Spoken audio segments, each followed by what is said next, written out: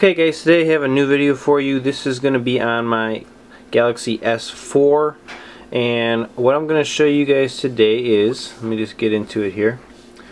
I'm going to show you guys how to root the new OTA update for the S4 for Verizon, the Verizon Galaxy S4. So what we're going to do is just go in here and show you what I'm working with here so we're on the same page. This is the model number of SCH-I545. You can see we're on Android version 4.2.2, and our important thing right here is our build number, which, like I said, is the MI1.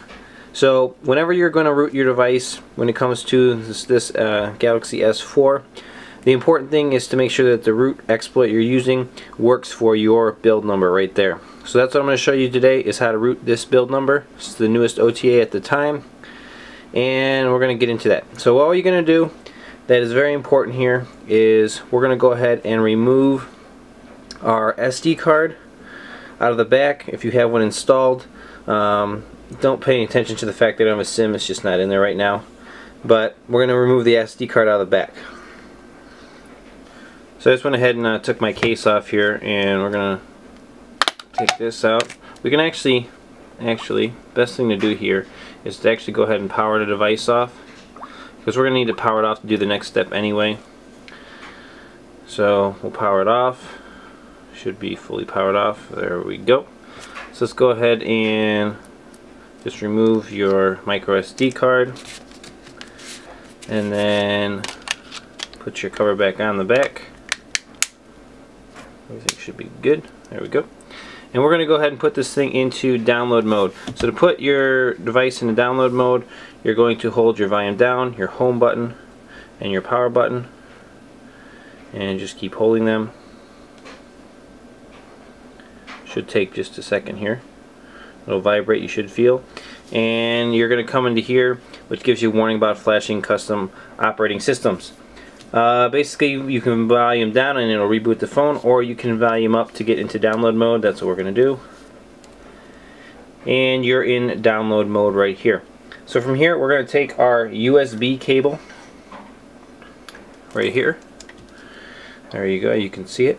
And we're going to plug it into the device and plug it into our computer. Okay. So we should be able to leave the device like this. We should be ready. It's also important to have a good charge on your device when you're doing this. So 80% or more is optimal for you. So let's go over to the computer, and I'll show you the program and how we're going to run this to install and root this device. Okay guys, so what we got over here on the computer is this file. You're going to download it actually from right here. This is an XDA site, and it's got directions written out here also that we're going to kind of follow along as we go. So you download that file right here. It is a big file, it does take a long time, so be patient for it. It should be about 1.5 gigs, and it should download right here. So what you're going to do is go ahead and click on it. Make sure you have 7-zip installed. You can Google it and download it. It's 7zip.org. I'll probably include that link in the video description as well. And you're just going to extract. Go ahead and hit it. And you're extracting right now. It shouldn't take too long, but it is a big file. So let's let this finish. Alright guys, just so you can see, this took a little over, it's about 2.5 minutes to extract this file. So just be patient. It does take a little bit of time. So there you go, you can close this utility.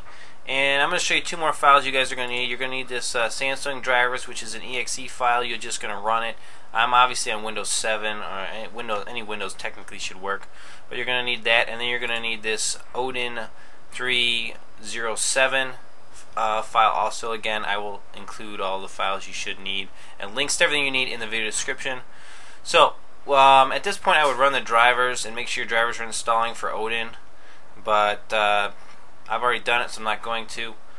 You've got your files extracted, which is good. You have this file right here, and you have this file right here, which is what we're going to flash in Odin. So we're going to open up Odin, run Odin right here, and you're going to see if your drivers are installed correctly, COM port and a number. Number doesn't matter, just needs to have something right here in this section. And you're going to see right down here saying added, meaning that your computer and Odin program can see your phone. So everything here looks good. We're going to go here to PDA, and we're going to find, if I can find it here, our folder and what we extracted with that zip, which is this file right here. And what's going to happen is it's going to go ahead and open it up here in the program, and it's going to check it to make sure that it is a good download and that it's good to flash to the device. So it does this little check. This could take a couple minutes also because it's such a big file. So just let this happen. Also want to mention to you guys that the last one I did that was the same process on the Note 3 actually wipes your data on your device. So you will lose all of your applications and settings and passwords, and you'll kind of be wiped back to stock MI1. So just be prepared that that could happen here. So that says everything looks good, successful, and then it lists the file you selected over here on the side. So at this point we can go ahead and click the start button, and your phone is obviously in Odin mode right now, and there should be a little blue progress bar going across below where it says downloading, and that's going to go across along with the progress bar up here is going to go across kind of together in essence. So this is probably going to take 8 minutes to 10 minutes to run. So the biggest file is this system file. This is all of the apps and operating system right here. There will be a little bit after this, but this is the biggest file. And obviously you saw that I didn't check any of these boxes. These two are always pre-checked right here and here. So if you run it, that's all it should be checked. So you just leave those checked and you hit that PDA button to add the file. Do not hit repartition or anything else. It is dangerous. This tool does do lots of things and can hurt your device if you don't know how to use it. So we're just going to let this run through. When we get closer to the end, we'll check back up on it. Just want to show you right down here what I mean by the progress bar. This is the blue progress bar right there going across the bottom. This will reboot when it's done, and this also, from what I heard, should not trip your NOx sensor for warranty, which is a good thing. So we're going to let this go. Alright guys, so we're at the point here where we're about to wrap up. You can see the progress bar working across here. I'm thinking it's going to flash a couple more quick things. Shouldn't take too long, hopefully. And there we go. Alright, and it says it's been removed. So the device should be booting back up here. Let's take a look at that. Okay, so it just booted into a recovery screen here, as you guys can see, after Odin finished on our computer, and it's flashing something there in stock recovery. Not sure what that is, part of the hack process, I'm assuming. And right there is the boot animation again. So this is going to be the first boot up right here, and once it finishes we'll step through some setup processes, I think, because like I said, I'm pretty sure this wipes out the device. And this first boot may take a little while, so be patient with it. Oh, you know, that was actually very fast. So let's see if this actually does or doesn't actually wipe data. Now, you know, like I said, I'm missing a SIM card there, so not a big deal. Oh, look at that. This actually does not wipe data. That's actually very, very cool, because that's exactly how I left it set up. Looks pretty much stock, but that's how I left it. So that's really nice. Let's go back over the computer and show you some more steps on this. So what we're going to make sure we're doing, though, is we're going to make sure that this is clicked and it is on MTP, and we're still hooked up with our USB cable on the bottom. So let's go back to the computer and let me finish these steps for you. Okay, so over on the computer here, this is actually done, so we can go ahead and close the Odin program. And we're just going to come over here and we're going to go to where it says root files zip, and we're going to click on those, and we're going to tell them to extract, and we're going to tell them to extract to SD.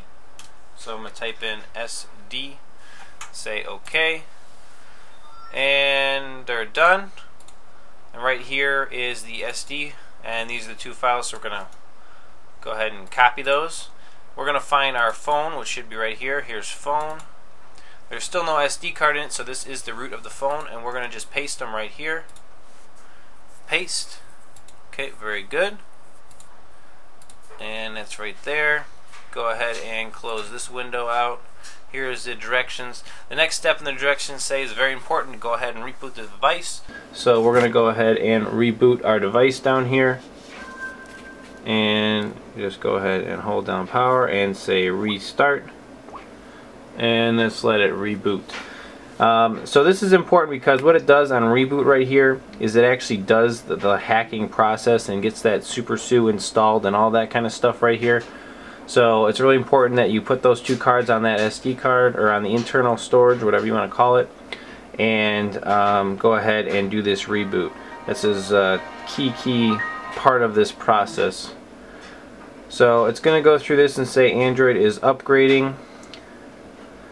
And okay, should be good there. We're going to go ahead and unlock. Again, I just don't have a SIM in there. Go to connections and make sure that we have this connected selected. Go back out and go back to our computer again. So on the computer, guys, we're going to pull up our files and again click on the phone.